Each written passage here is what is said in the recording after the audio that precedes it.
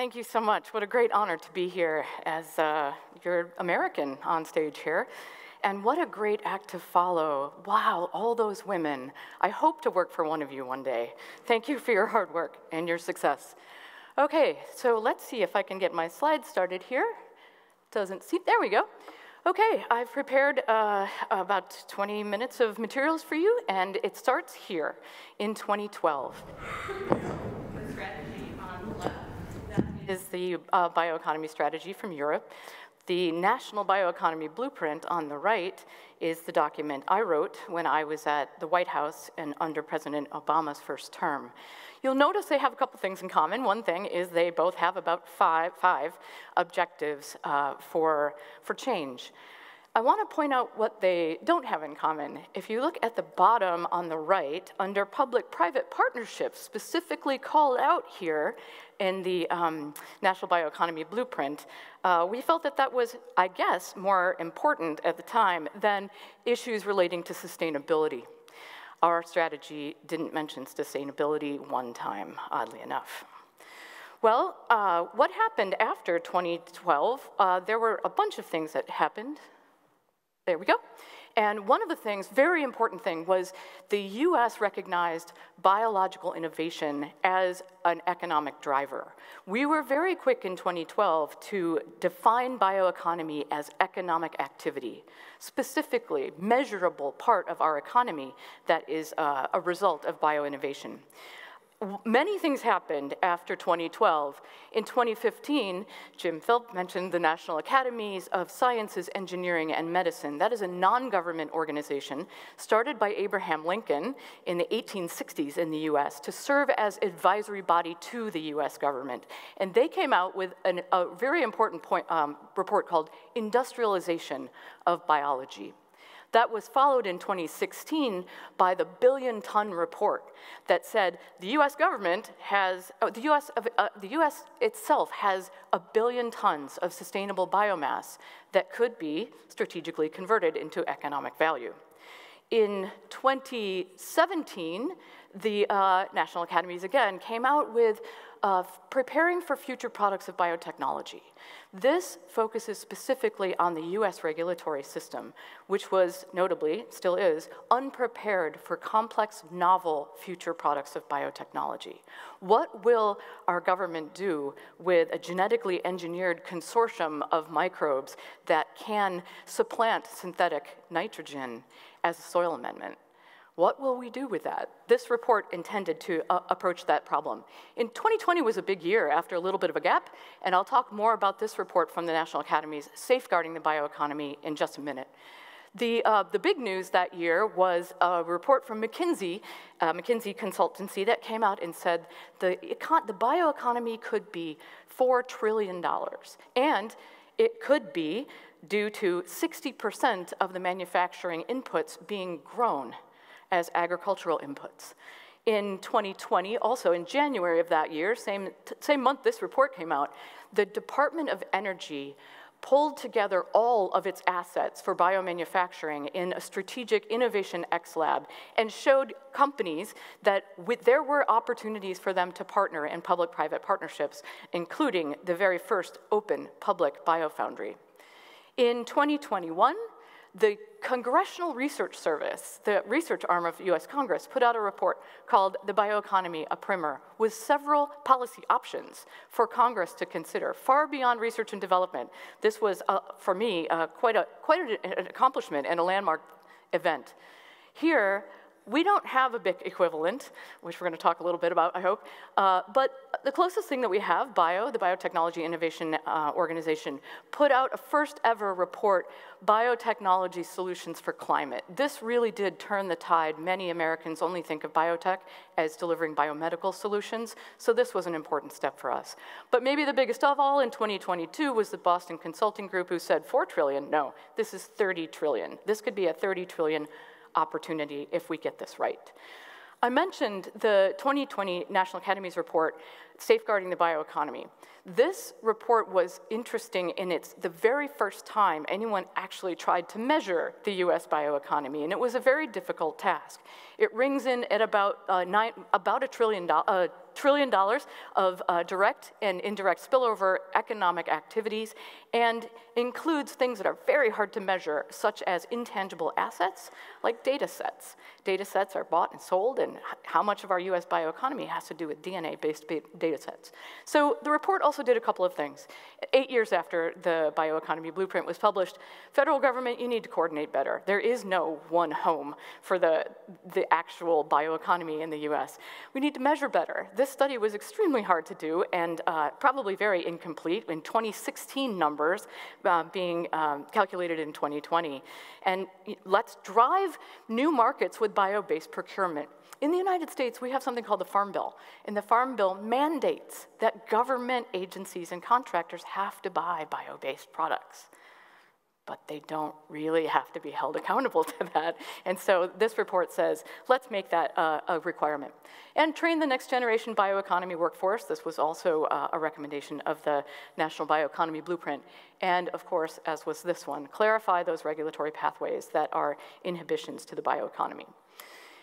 In 2022, 10 years after the publication of the National Bioeconomy Blueprint, the executive order, aforementioned, 14081, was established and created the first ever national bioeconomy initiative in the US.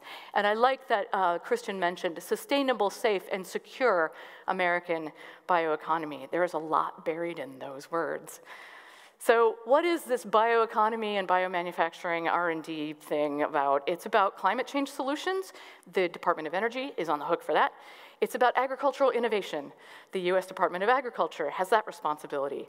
Supply chain resilience through bio. This is the first time. This is the Department of Commerce has to be on the hook for that. Human health, of course, that's where most of the money goes, and that is the Department of Health and Human Services. And enhancing biosafety and biosecurity, a brand new initiative was born that follows on the stated goals of this bioeconomy executive order. There are many. There are 9. Grow domestic biomanufacturing capacity. Expand market opportunities for bio-based products. Does that sound familiar? This is the 3rd time. And drive R&D for major societal challenges. This is the first time we have societal in there, so that's an advance. Improve access to quality federal data. We spend a lot of money creating data, and yet there's not a great way to make it accessible, findable, accessible, interoperable, and reproducible. Those are the fair data principles in the US. Train and support a diverse, skilled bioeconomy workforce. Heard that one before, too. Streamline regulations for products of biotechnology. Yep, that one's been heard before. Advance biosafety and biosecurity innovation to reduce risk to the bioeconomy. What does that mean? It means a lot of different things. One of the things it means is that it was recognized that automation is vulnerable to hacking. And as more and more of our biomanufacturing becomes fully automated, including, by the way, agriculture, it becomes a target for hacking. And that can ruin an entire harvest. Agriculture is the basis of the bioeconomy, so you understand better than most people what that could mean. Promote standards, establish metrics, and develop systems to grow and assess the bioeconomy. It's that measurement thing again. Let's do it better. And then build a thriving, secure global bioeconomy with partners and allies, like found here today. So the executive order said there are going to be many reports that the agencies are going to have to produce, and several of them are done. They're out. And importantly, the green one here is how to measure the US bioeconomy better. This comes from the Bureau of Economic Analysis. We're going to talk a little bit about those bold goals for biomanufacturing and biotechnology. This is the R&D bold goals effort from the US. And the White House also released in June, Building the Bio Workforce of the Future. So we're making some progress here. Very specific agencies in charge of leading coalitions of agencies to actually make a difference here. But some of these are late. We're still waiting to see infrastructure. We're still waiting to see data. We're still waiting to see regulatory reform. Okay, the bold goals were released in March of this year, and you can see here at the Advanced Bioeconomy Leadership Council 2023 meeting in March, this whole panoply of US officials sitting on stage for the very first time talking in unison about the US bioeconomy. In 2012, when we released the bioeconomy, I had to remind one of the secretaries in the green room what the word bioeconomy meant. And here, we now have hundreds and hundreds of people that have spent all of their time working on this executive order. And I will offer, I think it was Rob who mentioned earlier, that changing administrations are, of course, part of life. The Obama administration with the National Bioeconomy Blueprint, but it was the Trump administration that started the executive order that didn't quite make it over the finish line. So, and the Biden administration did. So this is, if you will, a bipartisan, a red plus blue plus purple kind of effort in the US to grow jobs. So what are these bold goals? Well, they are pretty bold. And I will say, there are a lot of people around the world watching to see if these are going to be in any way achieved. Climate, in 20 years, employ cost-effective and sustainable routes to convert bio-based feedstocks into recyclable polymers to displace 80% of existing plastics, 90% of existing plastics. That's on the Department of Energy. Food and agriculture, by 2030, reduce methane from agriculture by 30%. Supply chain, in 20 years, produce at least 30% of US chemical demand via sustainable and cost-effective biomanufacturing pathways. That's ambitious.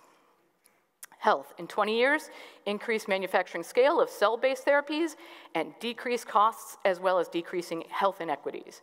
The cross-cutting one here, I think it was Maria who mentioned, we need to have a better understanding of the genomic potential that feeds the bioeconomy. In 5 years, sequence the genomes of 1 million microbial species to understand the function of 80% of those newly discovered genes, many of those enzymes that do the hard work of creating the stuff that biological complexity brings. So the media recognize these bold goals, people around the world recognize these bold goals, and they are indeed very bold indeed. In 2021, I was asked to take a leave of absence from where I was for 10 years, and at that time I was very discouraged by the lack of progress by the United States. And two billionaire philanthropists, Eric and Wendy Schmidt, had created one of their philanthropic initiatives called Schmidt Futures. And Eric Schmidt, he's the former CEO of Google, he loves platform technologies, and he sees DNA as a platform technology because it's programmable. In the case of Wendy Schmidt, she has a long philanthropic career around circular economies, including partnering up with the Ellen MacArthur Foundation. So these two visionaries gave me an opportunity to try to create something exciting and different in 2021. And I did this with a very talented earlier career scientist named Andrea Hodgson. Dr. Hodgson came from the National Academies. She was the study director on safeguarding the bioeconomy and was a program officer on the Preparing for Future Products of Biotechnology report. We put together a task force of diversity in all of its dimensions: career stage, gender, ethnicity, former government regulators of biotechnology, venture capitalists, academic researchers, industry researchers from small companies, big companies, and we asked them to help us come together with a group of recommendations that would be ripe for philanthropy. Philanthropy can do things that governments and industry can't do sometimes, and so we asked them to come together and give us some help. And here is a result of that 6-month effort. This is a report that you can download at this QR code. I actually carried a couple of copies with me across the ocean. In case anybody wants one, please take them off my hands because they're heavy. The US Bioeconomy, Charting a Course for a Resilient and Competitive Future. Why would anyone trust somebody, two people at a philanthropic organization, to write a national scale strategy? Because nothing was moving. And because so many voices, not just those 30 people that you saw, we did 160 interviews with current government people, current regulators, and asked, what do you need? What do you want to see? A current company, venture capitalists, everything we could think of to try to move the needle on this. And this report is, as I say, a play in 3 acts. We wrote Act 1 and Act 3 in lay people language so that policymakers could understand it. And what I mean by that is the justification and the recommendations are written in plain English, and the case studies, Act 3, bring home those real challenges with regulatory problems as well as other opportunities. The section in the middle is a highly technical strategy that we wrote in the exact format that the federal government uses to write their own strategies, so that they could just pick up section 4.1.2 and decide to go implement that if they wanted to. So this report has recommendations for industry, for philanthropists, for governments, state, local, you name it. So our program was born, our BioFutures program was born after this report. They looked at the work that we did and said, okay, here you go. What are you gonna do if we give you some money? And we said within 5 years, we're gonna catalyze a future for a vibrant, competitive, resilient, circular bioeconomy in the US. Now this came out well before the executive order came out. But what I'll say is, I've spent my time in the last 11 years watching the Europeans do circular things that we couldn't even talk about in the United States. And so that's why we came up with this. And there are basically 5 pillars here: expanding research, of course, fostering a national ecosystem of innovation and commercialization for the bioeconomy, build a national infrastructure, for goodness sakes, develop a diverse workforce, you've heard that before, and enable policy that incentivizes and supports a circular bioeconomy. When the executive order came out several months after this, it didn't mention circular one time. When the bold goals came out, you may have noticed they mentioned circular 14 times. So progress is being made, even from a little tiny engine that could, which is a philanthropic organization. Okay, so what have we been doing? In the last couple of minutes, I want to explain where have we put some money and why did we do it? So you'll see those 5 pillars across the top. The one in the middle that doesn't have anything under it, building a national infrastructure, that's probably not really for philanthropic dollars. Philanthropic dollars are traditionally very catalytic. There's about, science philanthropy estimates say $2 billion annually, and most of that goes to translational medicine in biomedicine, translational research in biomedicine. So what are we doing? What we just did is we just started an effort that we hope will get funded on a regulatory fellows program exploration. What is the regulatory science that would be needed to enable a government agency to look at that microbial consortium in soil and say, yeah, there's no horizontal gene transfer here, it's safe, or this is the persistence in soil, or you need a kill switch, and blah, blah. So can we get these fellows, can we get a program off the ground to deliver those kinds of risk assessment pathway data set requirements? Maybe, maybe not. Global metrics. We made an award late last year to a team out of the UK to pull together a global community of convenings to find out, are there standards and metrics for the global bioeconomies that make sense to collate, to crystallize and to advance.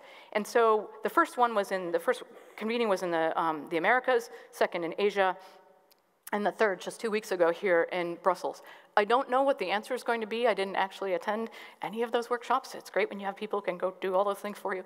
And so hopefully by the end of the year, we'll see, are there standards and metrics that make sense? And if so, what kind? Data standards? Data standards for human genome data standards, microbial standards, downstream processing standards? Who knows? But there's a lot of industry voices coming together here to say, don't bring any standards forward unless they actually have value. So are there ones that have value? Let's see. All right, Biomanufacturing Successes and Challenges workshop. We funded a workshop at the National Academies to say, internationally, what has been learned that we can learn from so we don't have to recreate the wheel, make the same mistakes, et cetera.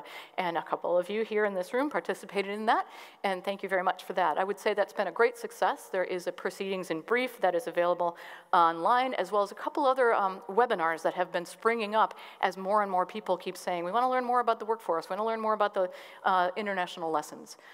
Workforce expansion. In the US, it's not uncommon for biotechnology to be a career of choice for people on the West Coast and on the East Coast. That's where the universities are. That's where the real engines of startups have been historically. And so it's typical for that workforce to be coming from the coasts. However, there's a lot of people in the middle of the country that are being left behind, who don't know what biotechnology is, who don't know what biomanufacturing is, and don't need a PhD, and can do 2-year certificates to actually come forward and have valuable, great careers as as distributed biomanufacturing gains traction across the United States.